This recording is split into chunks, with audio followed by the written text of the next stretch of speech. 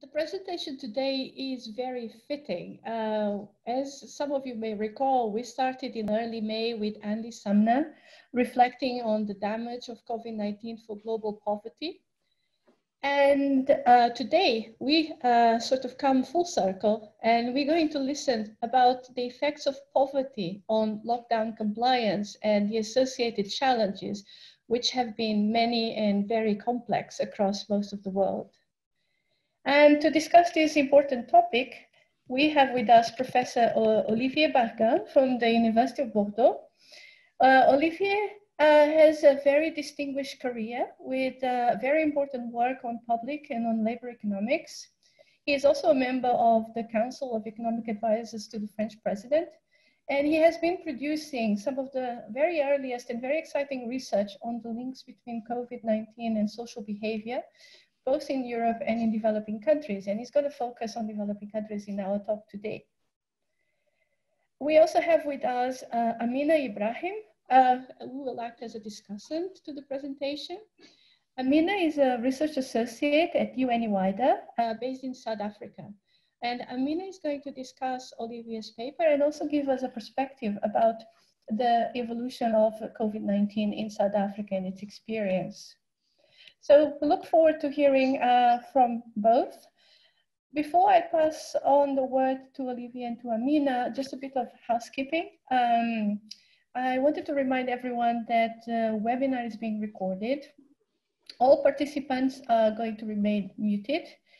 And it would be really great if everyone could use the Q&A function to ask questions during and after the presentation. You will see the Q&A function right at the bottom of your screen if you scroll down to the screen. And if you have any questions during the presentation, please post. I will be keeping a track of all the questions, and I will address them to the presenters at the end. But please feel free to start whenever you have a question. So without further ado, thank you to everyone, and thank you to the two presenters. And I will pass now over to Olivier. He'll speak for 20 minutes, and Amina will come afterwards. Olivier, very welcome.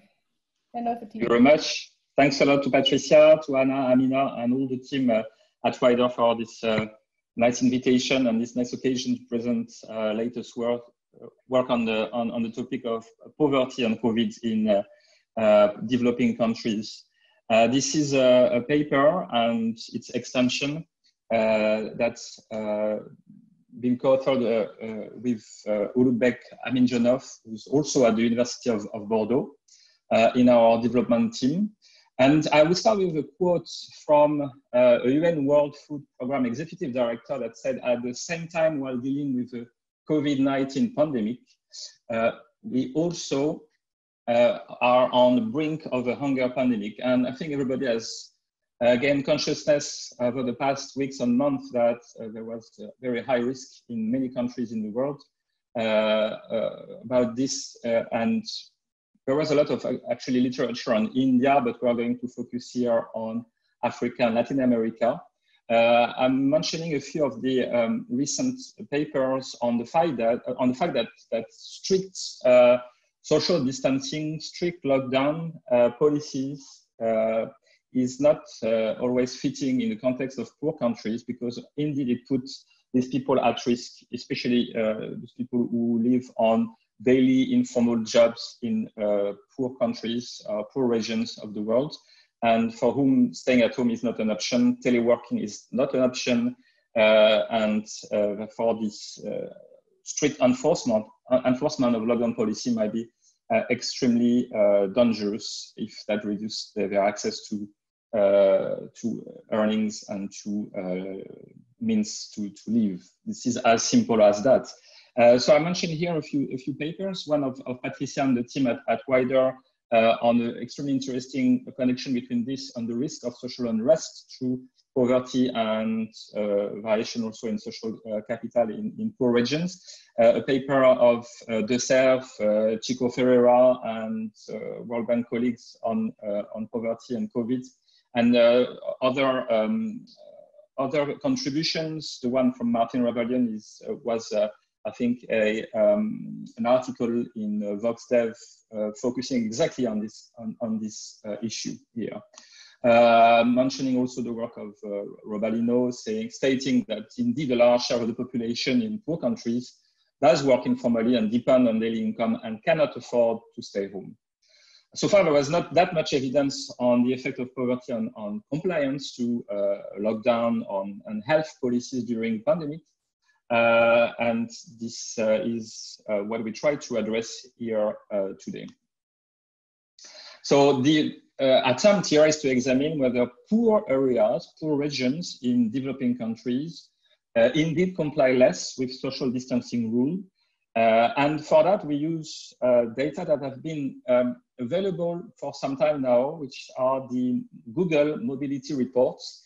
Google has provided indicators of mobility based on mobile phone information at the regional level for many countries in the world. So we are going to use information about 9 countries for Latin America and Africa, but I'll mention at the end that we actually have many more nowadays, as throughout the month of June, Google has released information for now more than 40 countries. And we're going to illustrate what is the main result of the paper here is that people in high poverty regions actually move significantly more after or during lockdown compared to low poverty region. The region with less poverty can afford slightly more to stay home and be less exposed to the danger of the pandemic.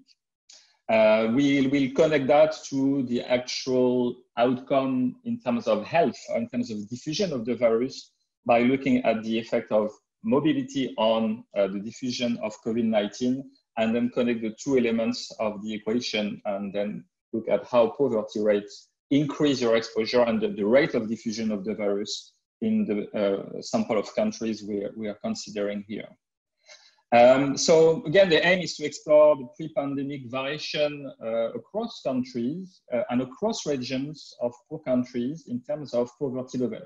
So for that, we need a first ingredient, which is the pre-existing level of poverty at the regional level, measured as a share of population of this each region living below a national or international poverty line. So we are going to use different types of poverty lines, the standard ones being the World Bank $1.9 per capita per day as the extreme poverty line, or the 3.2 or the 5.5. We will use what is the official recommendation by each government in each country in terms of poverty line, and sometimes we will use alternative poverty line compared to the World Bank ones, which are based on official poverty statistics or on the recommendation by local government, but not necessarily available, and we will have to recompute this poverty line using household survey data for these countries. So the 9 countries under study are listed here: Argentina, Brazil, Colombia, Mexico, and Peru for Latin America, and Egypt, Kenya, Nigeria, and South Africa for Africa. We will use poverty in 3 different forms. A simple one, and I'll show you the results in graphical terms, which is really straightforward. Then it's a simple way is to have binary poverty. That is regions below the national poverty rate or above the national poverty rate. We can have a little more variation by using terciles. It would be the regions below the 25th percentile of national poverty, which we will call low poverty regions, and the regions in between the 25th and the 75th percentile, and the regions above the 75th percentile, the high poverty region. Or we can directly use the continuous measure of poverty. And in order to make it more comparable across country, we can also take the Z-score, which is a form of standardized poverty, deflated by the mean poverty level and divided by the standard deviation. The Google mobility report, which is the other main ingredient of the empirical exercise here, is a measure of how much people move. And during the COVID period, and of course before the COVID period as a benchmark. These are aggregated and anonymized data from users of mobile device using the location history data in their mobile phone. And it is measured as the number of visits or the duration of stay at different locations compared to this benchmark period, which is pre-COVID for the regional area that we are looking at. Nothing happened at that time. That is the month of January until February 6th. The type of mobilities are very interesting because you have things like retail and recreation, grocery and pharmacy, parks, transit station, which is how much time you spend at a train station or at a bus stop. But the main one we're looking at, of course, is workplaces. We want to know people go to work, as simple as that. And residential area is basically the time you spend at home, and that means not doing all this other activity and complying with lockdown policy. We are going to look at the month of February and until April 26. A lot has gone on until in the more recent periods, and I can say a brief word at the end, but this period is the most interesting one, and the period for which we had the Google information when we actually started to work on the project. What you see here is a timeline. 0 is March 1, and that's the mobility intensity, and you start with a level of 100 here when we are in the pre-COVID period. And you see this big drop in mobility. You see some countries that really do decrease their mobility a lot here, like Colombia, for instance. You see some countries from Latin America, like Brazil, with these strange policies. So there's a reduction, but it's not as much as for other countries. And for some African countries here, like Nigeria, you see the decline, which is kind of slow and with a plateau, which remains quite high. Which also indicate that poor countries in Africa actually, on average, cannot really afford to decrease their poverty, their mobility in terms of work, work mobility, work movement, as much as other parts of the world. If you put all this information now in graphs, and I hope it's not too small, and you can see, here we have the tertile version of the poverty, with in pink the high poverty region, the region with a high percentage of poor people. The purple one, which is a median rate of poverty at the regional level, and the blue, which are the lower poverty regions. These are the variation across all the regions in our data, which are 9 countries and more than 250 regions across these countries. Showing that, again, that's the mobility in terms of work mobility, work going to the workplace. And compared to the January period, here in early March or late February, you were somewhere close to the initial level, around 100. So it was very similar. And you see no difference, and that's very important to say that, you see no difference between the high poverty region and the low poverty region. They tend to behave in the same way. We are going to use what econometricians and economists call a difference in difference approach, looking at before and after the introduction of lockdown policy and the impact of COVID on these countries. And what's very important in these methods is that the different groups that we are looking at tend to not necessarily behave in the same way, but at least have parallel trends, have trends that are common or parallel to each other in the period before the things start. And what we've got here is that these 3 groups of poverty, 3 groups of region, actually not only behave in a parallel way, but even in the same way. As you see, these 3 lines actually do overlap almost completely, which makes the point even stronger that there were really no difference between them before. What you see, and that's the main result of this research, is very simple. You see a monotonic pattern here. You see that the regions with low poverty rates, or at the country level, are those who reduce mobility in terms of workplace more than the medium poverty region, which themselves reduce their mobility even more than the high poverty region. So the poorer you are, the less you reduce your mobility, meaning that more you still have to move out of your home to go to work, and therefore to expose yourself really to COVID-19.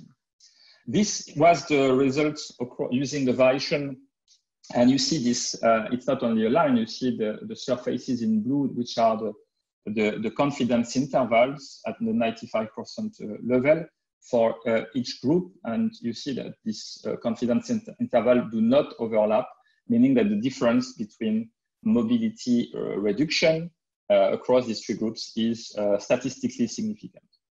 You see that for Latin America, we have the same kind of results, maybe not so strong. And for Africa, you see a lot of variation. And you also see that overall, Africa reduced mobility less than Latin America, showing that at the continental level or the country level, then a poor country also cannot reduce their mobility as much as slightly richer countries. But you also see an interesting variation across the different groups here. Another piece of information is how these things evolve compared to other type of mobility. So here, again, in blue and red, you've got that's going to be low percentage of poor and high percentage of poor, so the high poverty region and low poverty region for mobility. And we compare to the light pink and the light blue here for another type of mobility, which is recreational activities. And we see that because it's less essential, then the mobility could reduce more. But most importantly, the difference between the two types of region, it's much smaller in this case. Same here, going to the grocery or the pharmacy that reduce less because these are vital activities, very essential activities. But again, there's no reason for the poor and the less poor to behave differently in that respect. And you see that the difference again between the light pink and the light blue is small compared to the difference between the two types of region in terms of work mobility. Same here for transit station.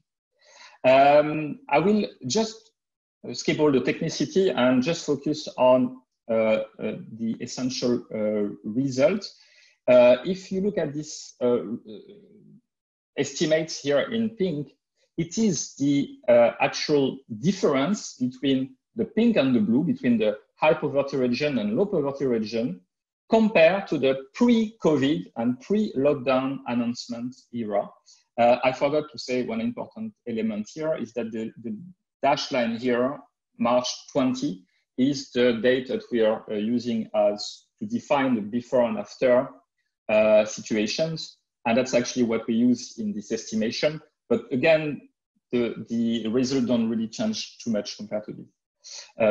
You could choose some date that is more in line with, for instance, the World Health Organization date of announcement that COVID was a pandemic, which is March 11, and which is more in line also with the lockdown announcement in Latin America, or slightly later for Africa.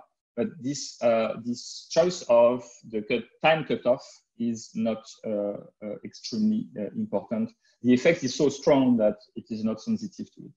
So what you see here is this number, 3 or 4, that's out of a scale of 100, the impact of being in a high poverty region compared to a low poverty region in terms of your mobility. This is in terms of, I can mention later on in terms of elasticity, what it means, but you see it's around 3 or 4 point of percentage difference between this type of region. And we see here that the effect is much larger in Africa compared to Latin America. And you restore a bit of the effect for Latin America once you exclude Brazil, which is an outlier for the reason that we know. Time is running and I don't want to push too far, but what we see here is that the estimate that I was talking about, around 4, for work mobility is not found when it comes to retail and recreation or going to the grocery or transit station, the other type of mobility. So that's what the point I was making when I was showing the graph with light blue and light pink curves. We don't see a difference between the poor region and the rich region, or not rich, but the poor region and the less poor region in terms of this other type of mobilities. And the zeros here are just p-values for the difference between this coefficient and the coefficient for work mobility, meaning that we have an absolute rejection of the equality of these numbers here. That means that there is extremely significantly a larger drop in mobility across poverty regions here for work compared to the other type of mobility. So it's really a work story. It's really a going to work type of story. The last element I would like to convey to you today is how does it translate in terms of diffusion of the virus? We have here an estimation. What we've just seen today here was an effect of poverty on mobility. The effect is, if I take, for instance, a 1 standard deviation in poverty, so the difference between two regions that are at 1 standard deviation difference from each other leads to, for instance, a 10% difference in mobility. So the number we've seen before, 3 or 4 points of percentage, looks small, but a standard deviation is a very regular type of metric to actually assess how much variation there is across regions. And it's true also within countries. And this type of normal difference across regions in terms of poverty leads to a variation in terms of mobility of 10%, which now start to, in terms of magnitude, start to become relatively important. But we want to go beyond that. We want to go beyond the causality from poverty to mobility. We also want to show how much an increased mobility or a smaller reduction in mobility leads to an increased diffusion of COVID, which we measure in terms of upcoming growth rates of COVID-19 cases.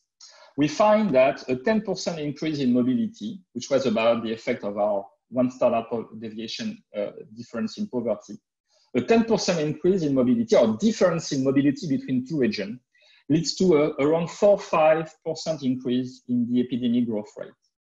Again, it might seem kind of a small variation, but as we had exponential diffusion of the virus, tamed somehow to some extent by the policy in place or by the lockdown behavior at different degrees, this upcoming growth rate of COVID can actually, over weeks, materialize into a quite large number of additional cases.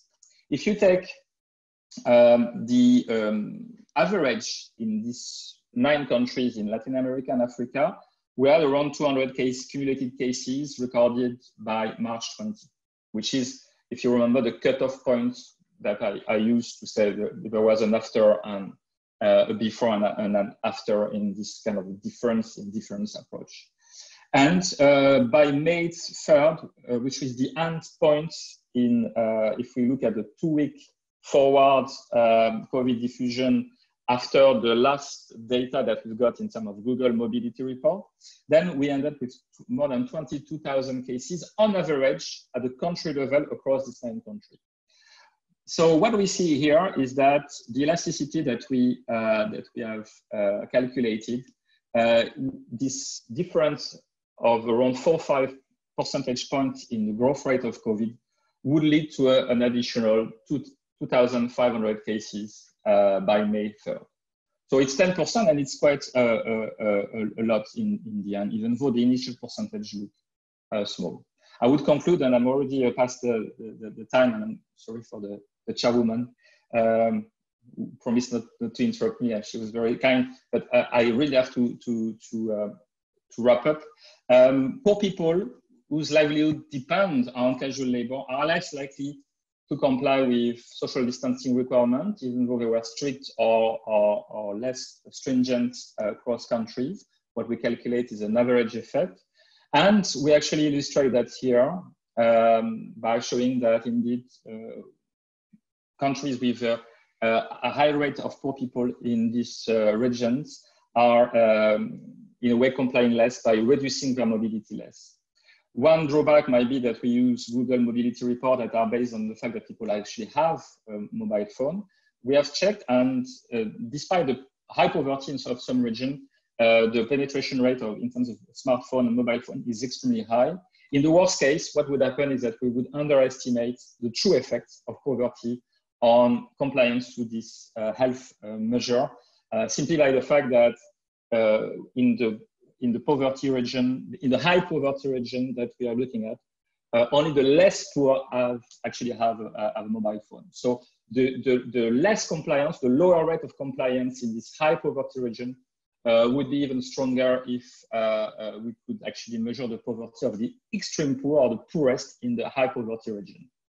Maybe we'll discuss more some extension of this result in what comes next, but I just wanted to end by saying that we now have this similar result for more than 40 countries in the world and more than 500 regions using the latest release of Google Mobility Report.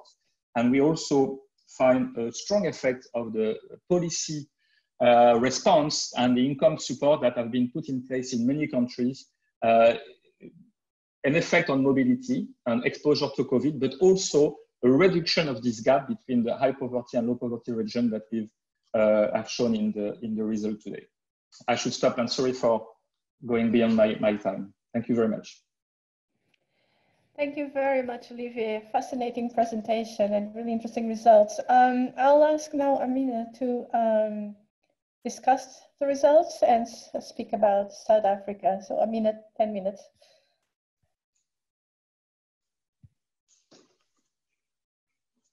You will need to unmute. Thank you, Patricia. I just want to share my screen so you get to see my presentation.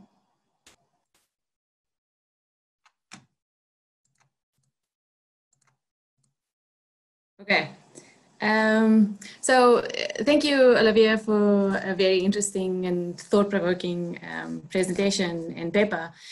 And so I've been considering what this rock and hard place is in South Africa while we remain in lockdown, and maybe I can share some light on the scenario.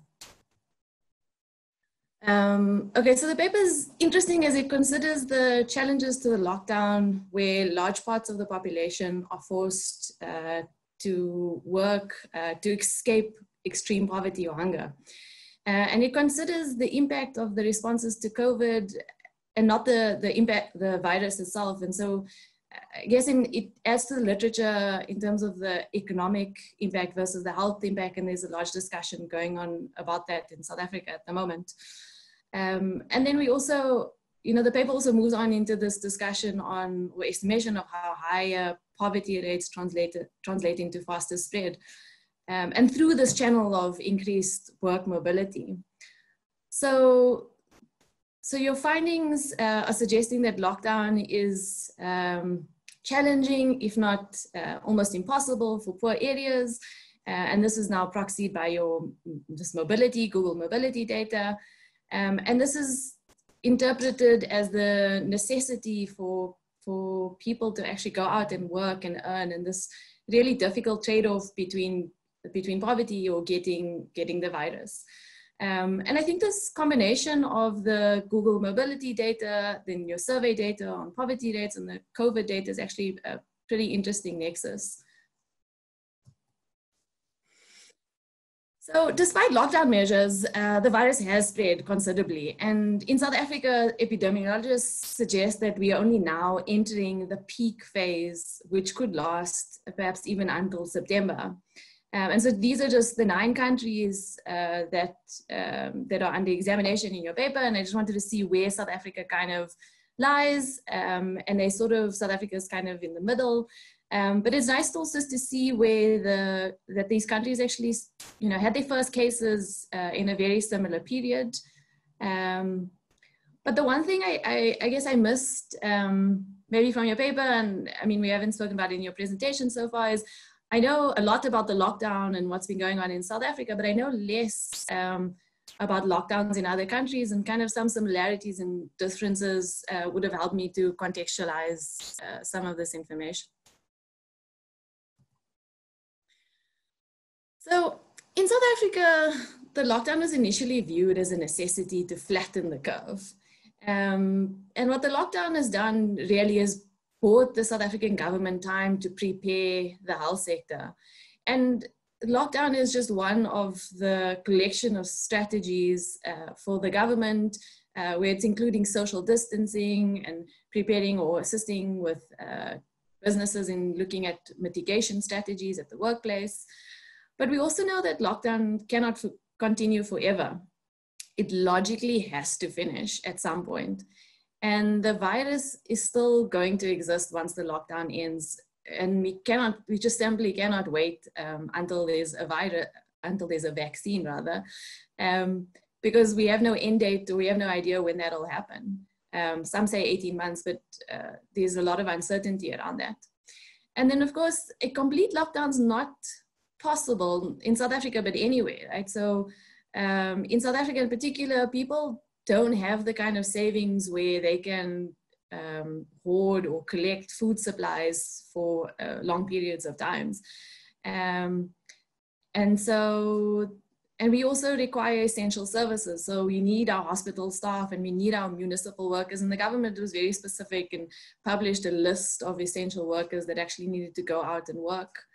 But then we also need transport, our transport workers and our grocery stores workers to keep moving about and returning to their workplace each day. So in South Africa, our lockdown actually started on the 27th of March, which is quite close to your 20th of March in your estimation. So we've been in lockdown for 102 days already. We have a staged lockdown set up in South Africa, where the first 5 weeks we were in level 5 lockdown, and this only permitted essential services to move around. So you weren't permitted to leave your home. There was a curfew in the evening, even for those on essential services. You needed a permit to go out, and you could only leave your home to get groceries. We moved to level 4 on the 1st of May, and so more movement was permitted, so the curfews were extended, but people were only permitted to actually leave their homes in the morning for exercise purposes between the hours of 6 a.m. and 9 a.m. They're very specific about this. And then we're currently under level 3 of lockdown, and that started on the 1st of June. And this includes some business travel and then some phased return to work and schools, but those also have their own set of challenges. So the rock and the hard place in South Africa is what I sort of want to touch on. South Africa has a set of challenges related to lockdown, some of which are sort of broadly touched on in the paper. The density, as I want to show you in this picture, this photograph, is actually much higher in poorer areas. So the top part of the photograph has a poorer community, which is, I guess, more dusty and very tightly packed. And then you've got a less poor or rich community on the other side, where everything's very spaced out and green. And so your poorer areas, so the density in poorer areas are twofold. One is actually you're closer to, households are actually closer together, but within households, there are more people living together. Then the second thing that affects, but both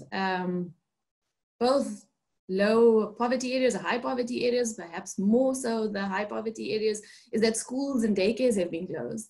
And what this means, I think, for people who do have to go out and work, both essential workers or informal workers, is that they need to then, if there's nobody else in their household to look after their children, they actually need to hand their children over to somebody else to look after them, whether it's a neighbor or it's a grandparent. And so that's actually increasing your interaction with other people. And the last point that I've been thinking about is this: South Africa's got these high levels, or still has high levels, of HIV and TB. And so we've got a population with lots of comorbidities. And in some cases, these comorbidities are located in poor areas. So the Western Cape, or the areas in and around Cape Town, actually have clustering of TB in certain areas. And this would also exacerbate the spread of the virus. But overall, I think we can buy into the argument that work mobility has a severe consequence in poor areas.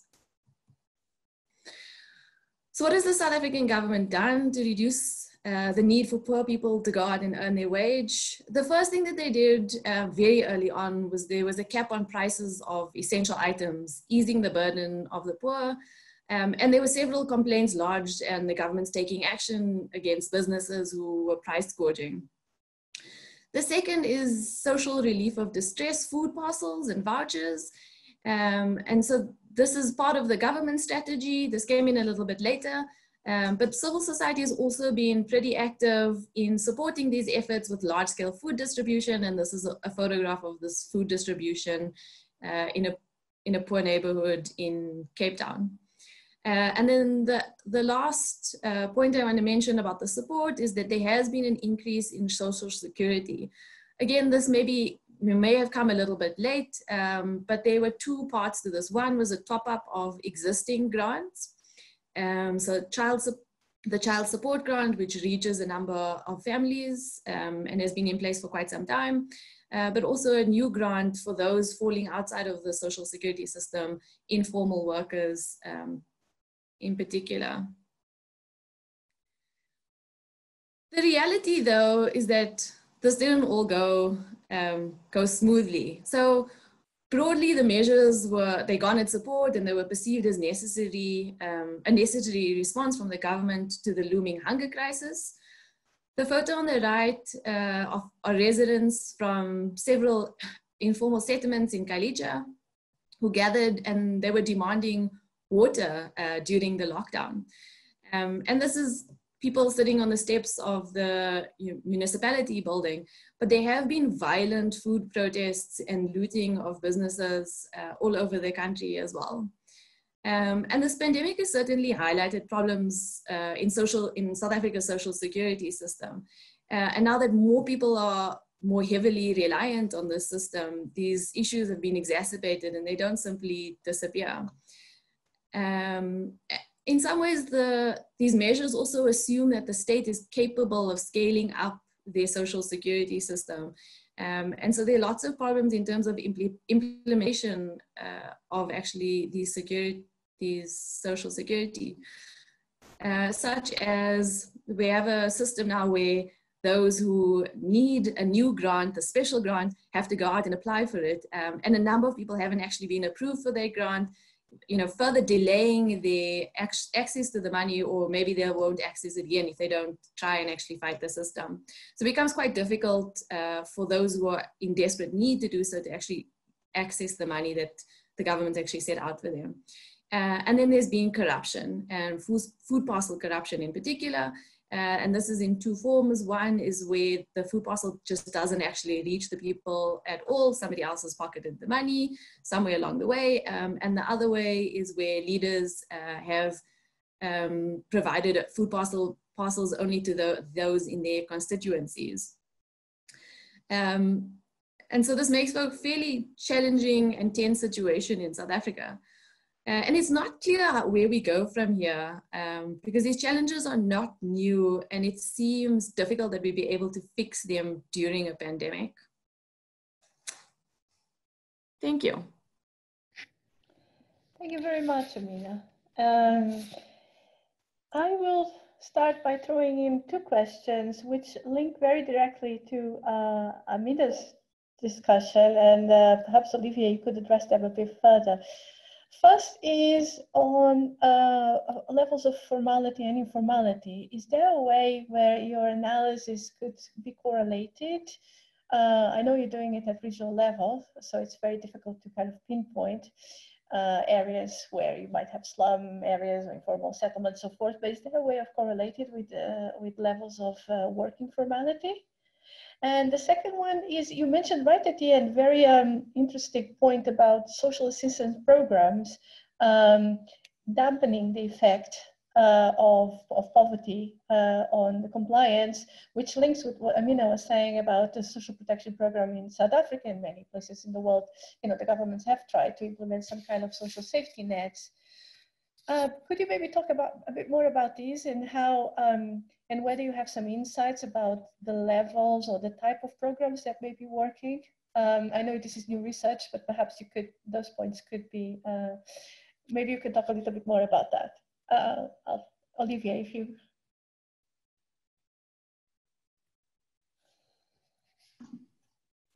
Thank you very much. I will share my screen again with you.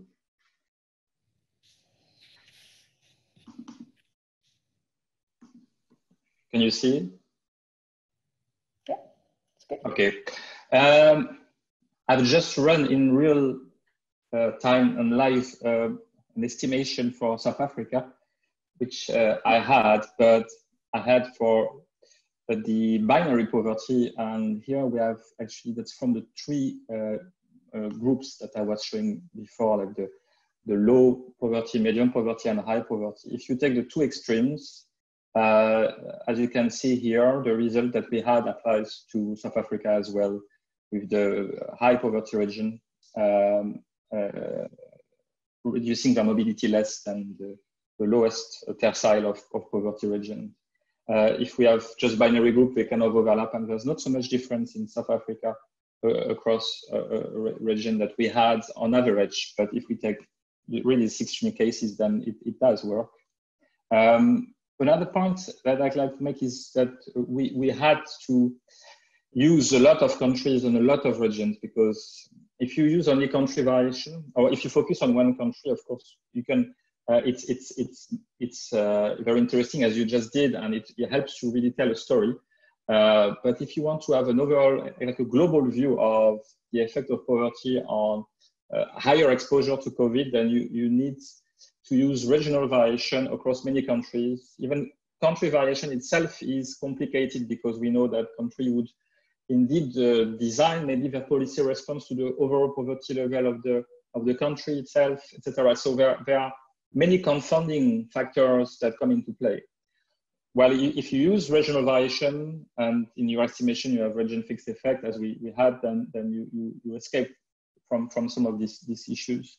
So for what we did, we really had to use the variation across countries and many regions in the world.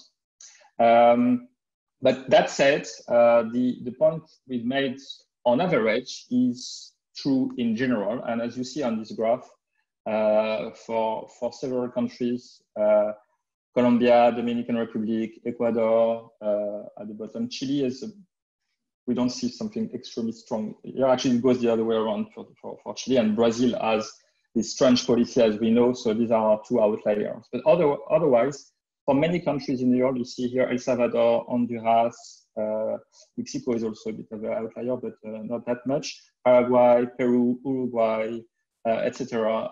Lebanon, Jordan, Egypt, Kyrgyzstan, Philippines. Our story also work at the level of each country. The last point I'd like to make is related to policies, and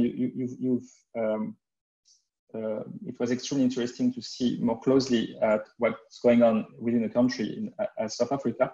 If we look at the global picture again, then you've got here, take for instance the graph on the right.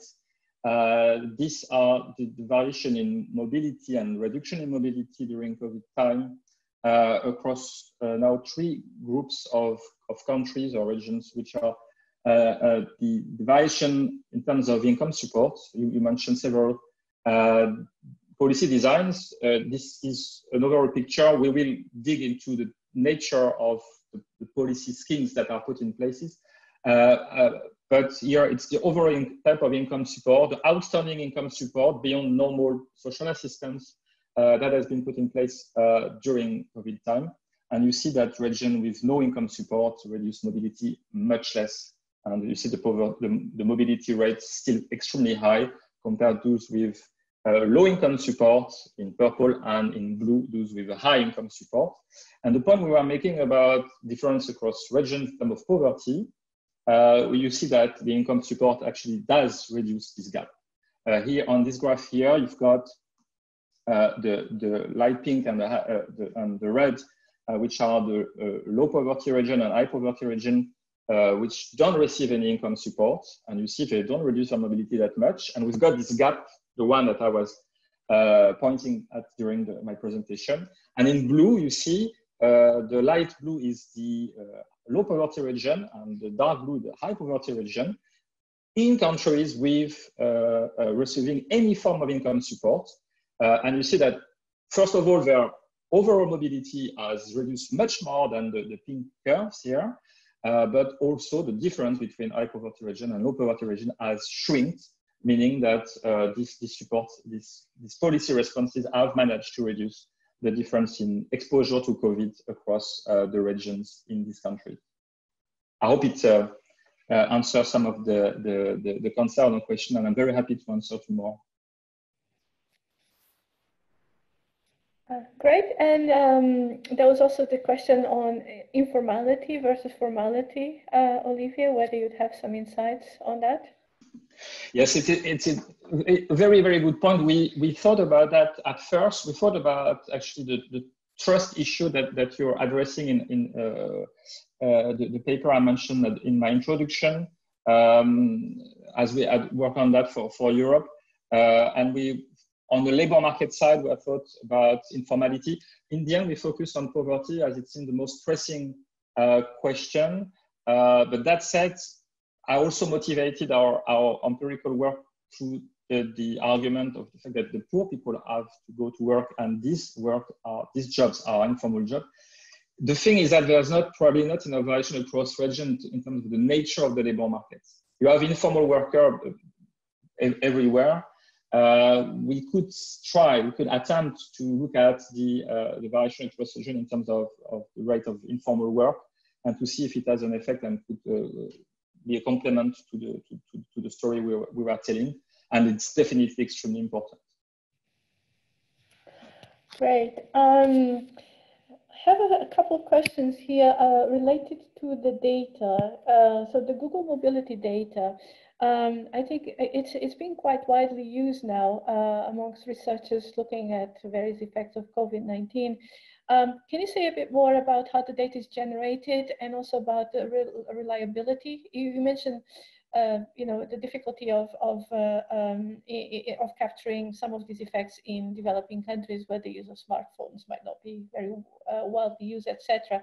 Could you maybe talk a bit more about how the data is generated and how reliable it is, and whether there are any sort of sources, any alternative sources for which robustness testing could be done? Yes, that's a critical point. Obviously, the Google Mobility Report give some scores in terms of indices in terms of mobility intensity, which is based on the time spent at near location that are identified by Google as being hubs for transport or pharmacy, grocery, parks, etc., rather than the time you spent in your identified as your normal residence location, or area that are identified as your daytime job location. So based on the mobility itself, the movement itself, or the duration, combined, this information leads to yield this scores in terms of mobility in different type of activities. The second point is, so the critical one is it representative? We've got here on this graph here, it's a rate of penetration of mobile phones, so it's not necessarily a smartphone, but that's as you see, there are different type of indicators in the third column, but that's usually the number of access per 100 inhabitants, or the number of cellular phone per 100 inhabitants, and of course some people can have more than one phone, or more than one SIM card, or one more subscription because they share with a member in the family, and so on. So this rate can be above 100, but they are very high, even in countries like Kenya or Nigeria, the poorest country in the list here, and South Africa as well.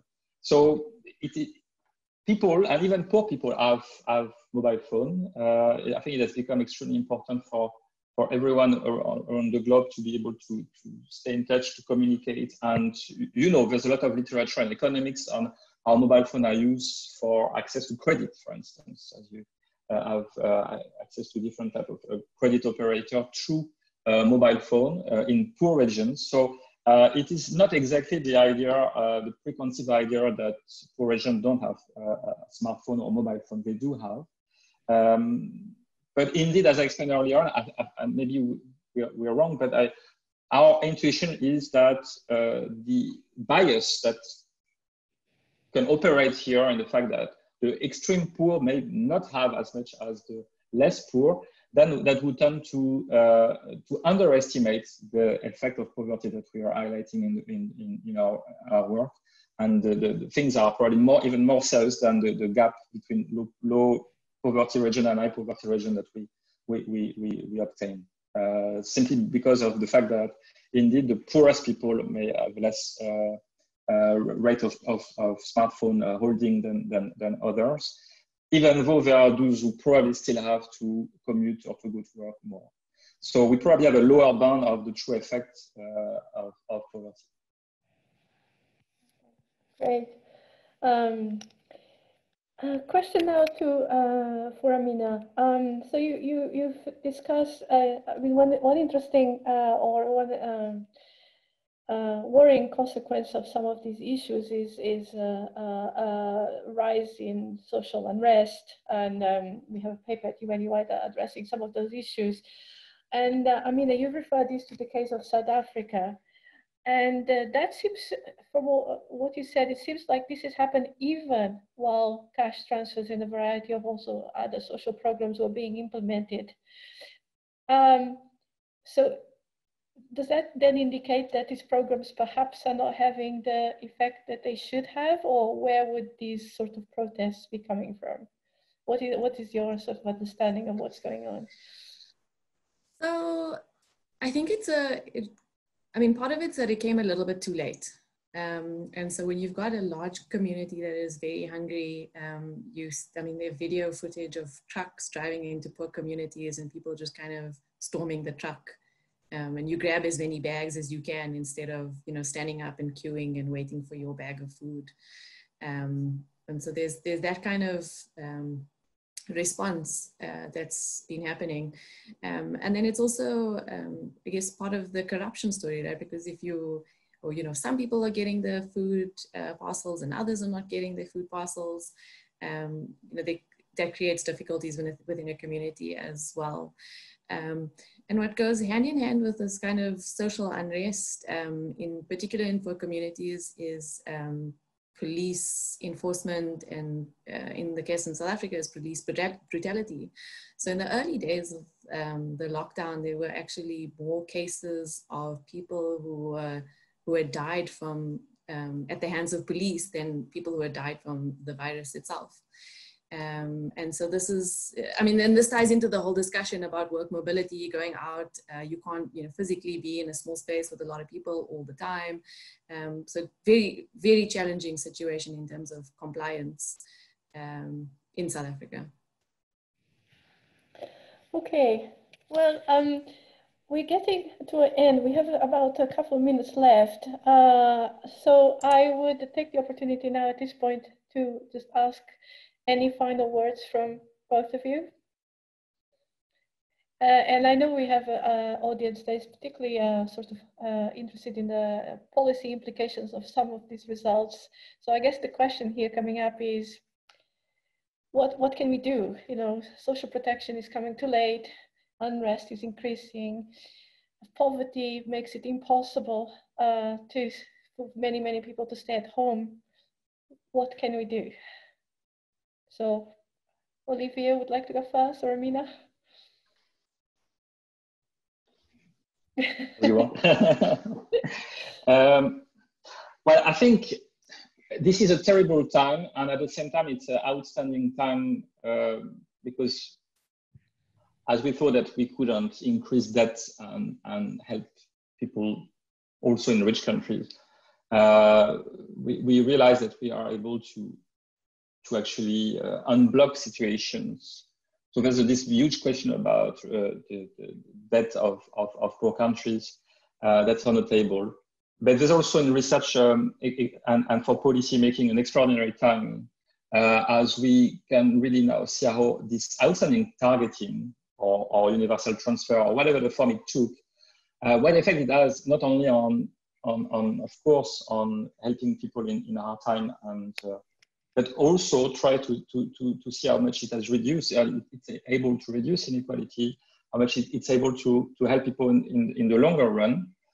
Maybe to infer from, not for instance from the mobility figure I showed, but for other type of indicator, to invert it to find how much the reduction in poverty gaps across regions of the world happened during that time. And of course, it's bound to be a temporary time. But if some of this support, some of this cash transfer, some of this help and aid could be sustained, and because we have seen their effects and their effectiveness, and if we could monitor and measure that, there are several World Bank reports that actually provide a lot of interesting information, like Gentiloni and et al. And so on the nature of policy response across the countries, all the countries of the world. And if we could monitor that over the next month and the next years, and see which of these programs will remain and how much you can help people, then it is a fantastic opportunity to seize in that respect. I think that's the main message here. So I think I have 2 points. One, I mean, in theory, it's nice to have a new social grant and have this value and tell everybody about it. But I think the implementation is important, because if you can't actually get that money to people, you know, you're going to continue with the social unrest, you're going to continue with the looting and just very tense situation. And then the other thing that I think the South African government's messed up with a little bit is that initially they had announced that they would have a top up of the child support grant specifically. And so the child support grant goes to each child under a certain age. But it later transpired that actually it wasn't going to work out that way. It was going to be just a top up for the household. So whether there was one child in the household or 5 children in the household, you were all just getting X amount of money.